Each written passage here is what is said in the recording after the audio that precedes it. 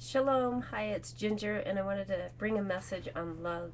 It's coming from First Yohanan 3:13 to start with. Actually, this verse, well, yeah, let's start with this verse. Okay, I'm reading from HalleluYah Scriptures, and you can get it by going to HalleluYahScriptures.com. And you can give them a donation of any amount, and then they'll mail you a copy. So it says here in 1 Yohanan or 1 John 3:13, "Do not marvel, my brothers, if the world hates you. We know that we have passed out of death into hay." Now, H-A-I, that's a Hebrew word for life. We have passed out of death into life, or hay, because we love the brothers. The one not loving his brother stays in death. Okay, so we need to love our brothers and sisters. I see so much bickering, fighting, backstabbing on Facebook and YouTube, and it really shouldn't be, because we are to love our brothers and sisters, and we are supposed to walk in the newness of life, and we don't want to walk in death. It says here, the one not loving his brother stays in death.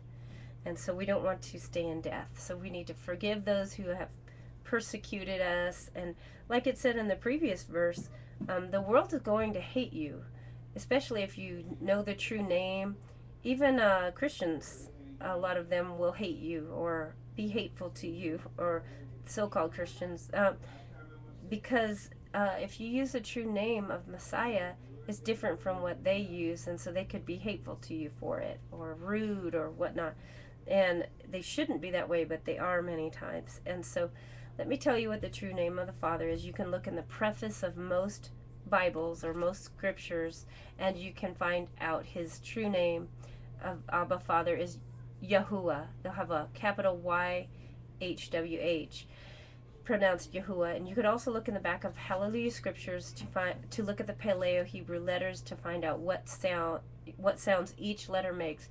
It makes up the sound Yahuwah for Abba Father's name. And the Messiah is Yahusha. The letter J is only 500 years old, roughly 500 years old. So it's impossible for the Messiah's name to be Jesus. He was born 2012 years ago, right? So how could his name be Jesus if the letter is only 500 years old? It doesn't make sense. So looking at the Hebrew letters, the Paleo Hebrew letters, you see that Messiah's name says Yahusha. So going on to 1 John 3:18. Well, actually, let's read on. "Everyone hating his brother is a murderer, and you know that no murderer has everlasting hay or everlasting life staying in him." So when we hate each other, we're really fooling ourselves.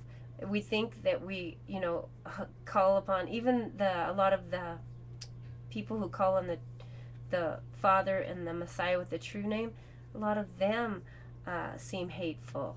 And so really they're fooling themselves if they think they have everlasting life or everlasting hay, as it says in Hebrew, because it says right here, "Everyone hating his brother is a murderer, and you know that no murderer has everlasting life or everlasting hay staying in him."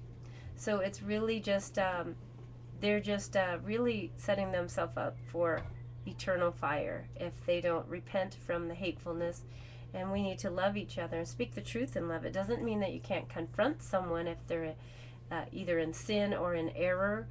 We should be able to do that in a spirit of meekness and love, but we don't have to come at people like we're know-it-alls or that we're rude or mean. "By this we know we have known love, because he laid down his hay," H-A-I, that's Hebrew word for life, "for us." So Messiah laid down his life for us. And we ought to lay down life for the brothers. Now, how many people do you know that would lay down their life for you? Probably not too many. "But whoever has this world's goods and sees his brother in need and shuts up his tender affections from him, how does the love of Elohim stay in him?" So we need to give to people. We need to be giving, loving, kind. If someone needs help, we need to reach out to them instead of being selfish and self-centered. "My little children, let us not love in word or in tongue, but in deed and in truth." So it's easy to say I love you, but we need to show our love to people. We need to actually live it out. So we don't want to just say, I love you. We need to be kind. You know, it says, love is patient, love is kind. It does not envy, it does not boast, it is not proud, it is not rude, it is not self-seeking, it's not easily angered. It delights in the truth. It always hopes, trusts, and perseveres. So does that sound like you? Hopefully we are manifesting the patience, you know, and the kindness and goodness, and not being rude to people. Those are really important things because we don't want to fool ourselves. Yah is love, and we need to be loving. If we're going to imitate him, we're going to imitate his love. And by this we know that we are of the truth, and shall put our hearts at rest before him. That's verse 19 of 1 Yohanan or 1 John 3. That if our heart condemns us, Yahuwah is greater than our heart, and knows all. Beloved ones, if our heart does not condemn us, we have boldness towards Yahuwah. So our heart is going to condemn us if we're full of hate, murder, even just rudeness to people. We're going to feel that in our heart.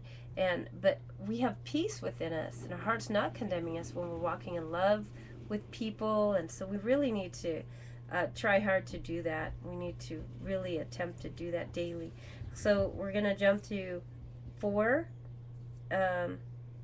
Beloved ones, if Yahuwah so loved us, we also ought to love one another. That's in chapter 4, verse 11. The next verse, no one has seen Yahuwah at any time.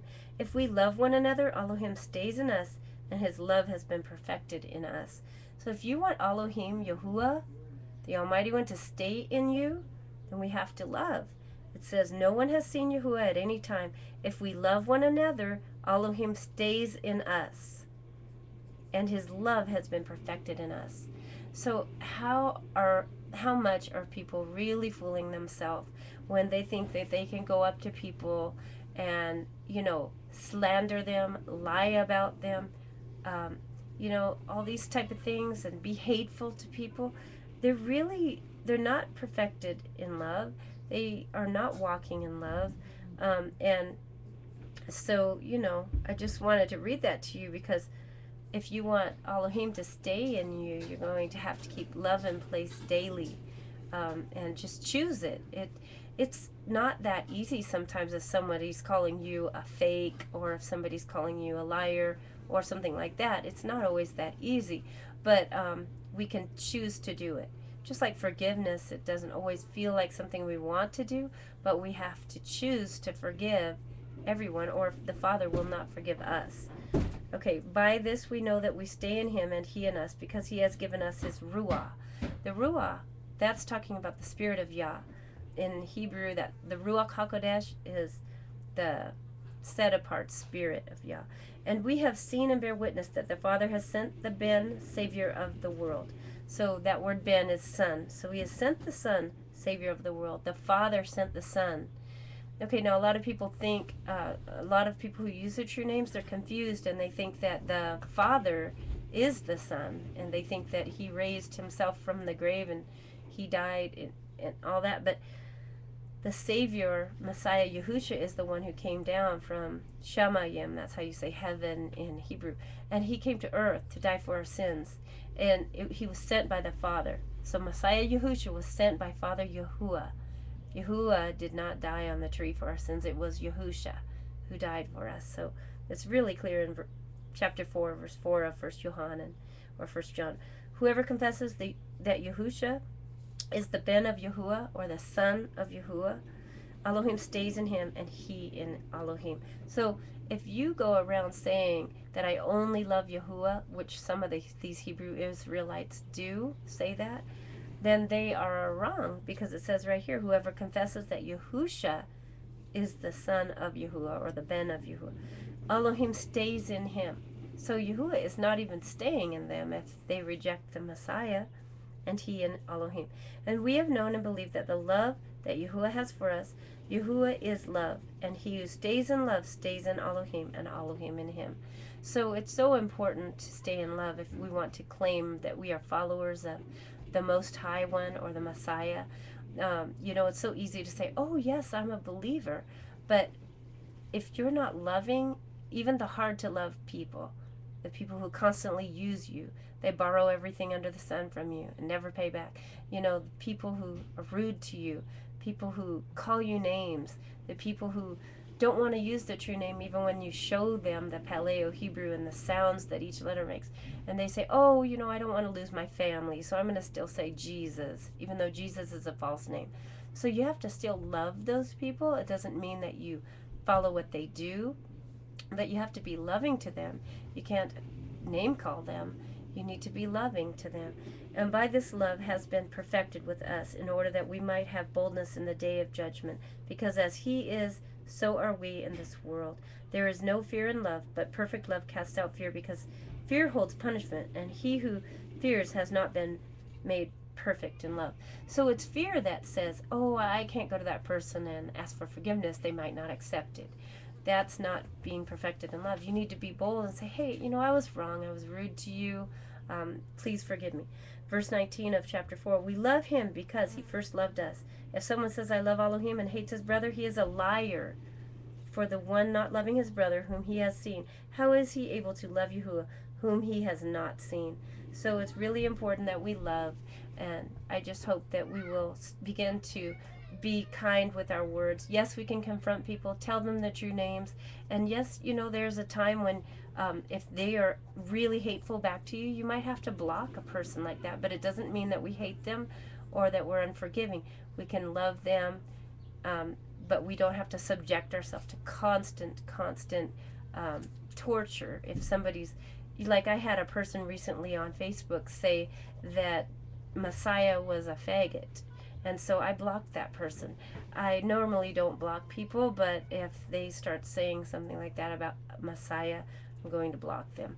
So, you know, it's not a sin to block someone if they're really hateful like that, or if they're really slandering Messiah or something like that. But otherwise, we need to love people, be enduring, you know, be long-suffering with people, be patient, because Messiah and Yahuwah has been patient with us. Shalom.